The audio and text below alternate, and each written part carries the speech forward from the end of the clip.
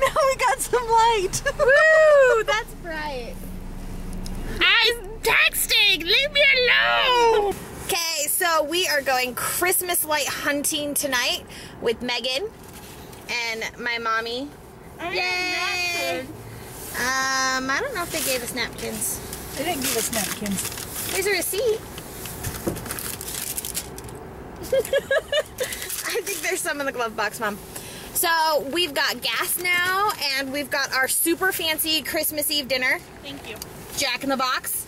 Yay. We're super posh like that. And so here we go for Christmas lights. Woohoo! Are we excited? They're Facebooking. I'm texting.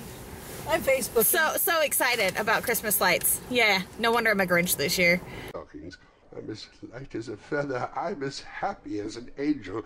I'm as merry as a schoolboy. I'm as giddy as a drunken man. A Merry Christmas to everybody. A Happy New Year to all the world. Hello there, Hoop. Hello! He had frisked into the living room, and he was now standing there, perfectly winded. There's the saucepan that the gruel was in, cried Scrooge, starting off again and going round the fireplace. There's the door by which the ghost of Jiggamarley entered. There's the corner where the ghost of Christmas presents sat. There's the window where I saw the wandering spirits. It's all right. It's all true. It all happened.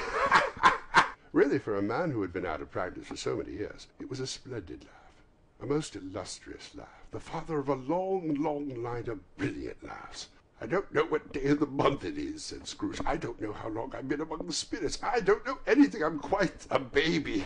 Never mind. I don't care. I'd rather be a baby. Hello, Whip. Hello there! He was checked in his transports by the churches ringing out the lustiest peals he had ever heard. Clash, clang, hammer, ding, dong, bell, dong, ding, hammer, clang, crash. Oh, glorious, glorious. Running to the window, he opened it and put out his head.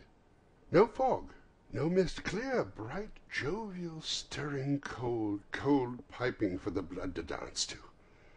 Golden sunlight, heavenly sky, sweet fresh air, merry bells. Oh, glorious, glorious.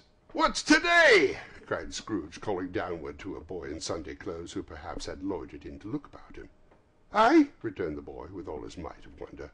What's today, my fine fellow? Said Scrooge. Today, replied the boy.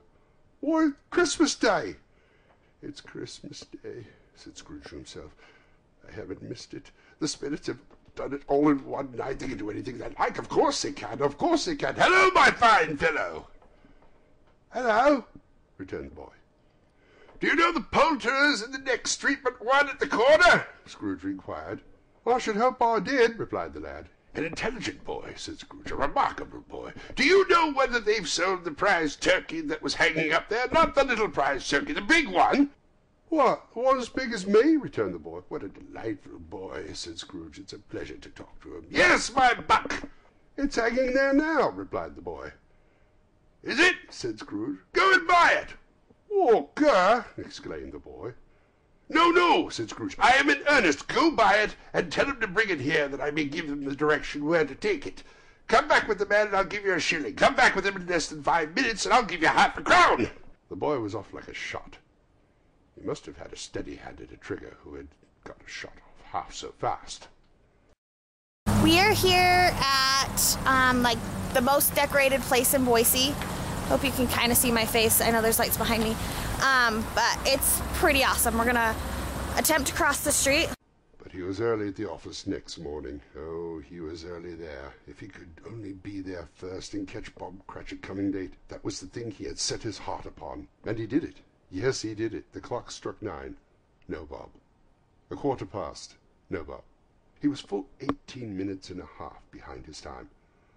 Scrooge sat with his door wide open that he might see him come into the tank.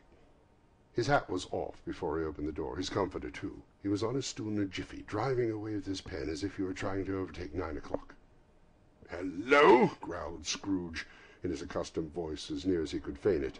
"What do you mean by coming in here at this time of day?" "I'm very sorry, sir," said Bob. "I am behind my time." "You are?" repeated Scrooge. "Yes, I think you are. Step this way, sir, if you please." "It's only once a year, sir," pleaded Bob, appearing from the tank. "It shall not be repeated. I was making rather merry yesterday, sir." "Now, I'll tell you what, my friend, said Scrooge. I am not going to stand this sort of thing any longer. And therefore, he continued, leaping from his stool and giving Bob such a dig in the waistcoat that he staggered back into the tank again, and therefore, I'm about to raise your salary. Bob trembled, and he got a little nearer to the ruler. He had a momentary idea of knocking Scrooge down with it, holding him, and calling to the people in the court for help in a strait waistcoat. A Merry Christmas, Bob, said Scrooge, with an earnestness that could not be mistaken, as he clapped him on the back. A Merry Christmas, Bob, my good fellow, that I've given you for many a year.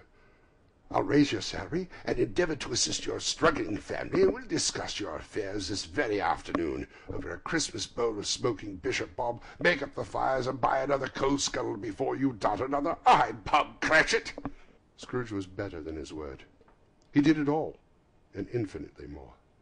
And to Tiny Tim, who did not die, he was a second father. He became as good a friend, as good a master, and as good a man as the good old city knew, or any other good old city, town, or borough in the good old world.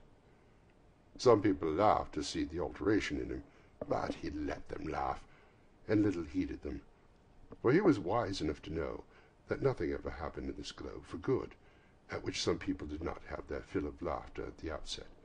And knowing that such as these would be blind anyway, he thought it quite as well that they should wrinkle up their eyes in grins as have the malady in less attractive forms. His own heart laughed, and that was quite enough for him. He had no further intercourse with spirits, but lived on the total abstinence principle ever afterwards, and it was always said of him that he knew how to keep Christmas well, if any man alive possessed the knowledge. May that truly be said of us, and all of us. And so, as Tiny Tim observed, God bless us, everyone. Here's Boise. It looks like this pretty much all the time, so you know, it's like Christmas all the time. I don't know. I know I come from a small city, but it seems awfully big to me.